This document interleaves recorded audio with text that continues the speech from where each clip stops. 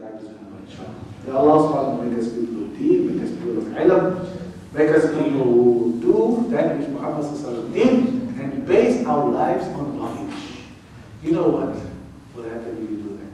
Your life will become so simple and so easy. Your life will become just so simple.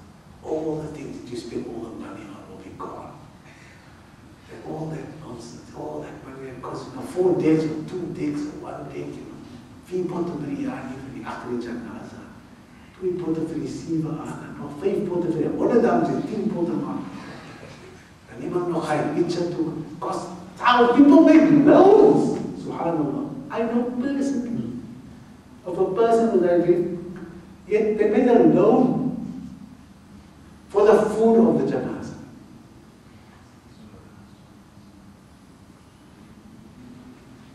And of course, when you make a loan on behalf of a dead person, nobody pays it. That debt has never been paid.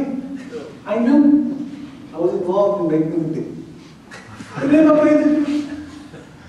Up to today, la hawla wa la quwwata illa billah. I'm sitting in the house of Allah. Allah's my witness. I'm saying to you. Now these are the kinds of things that when we go away from the Sunnah and away from the Quran, these are all the calamities that befall us. Now you come in front of Allah and Allah says, you died, you know what your children did? They made plenty money.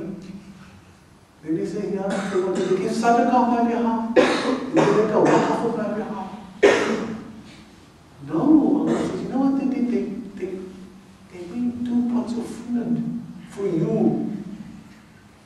The man obviously says, I never ate it. But he will say, but now what did you teach your children before you died? What did you teach your children? I said, Allah said, the least you have told him, don't make debt for food. Make it, but you must make it out of your own pockets.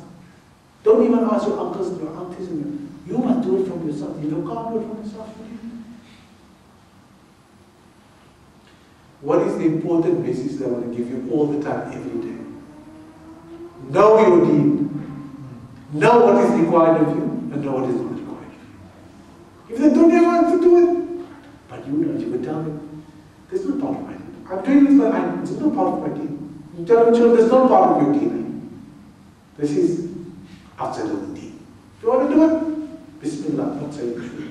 If you want to make food and invite everybody out of the jannah, but knowingly, say this is not part of the deed and don't make any debt as far as I'm concerned. Don't ask me now, but isn't it better not to make food because we are perpetuating?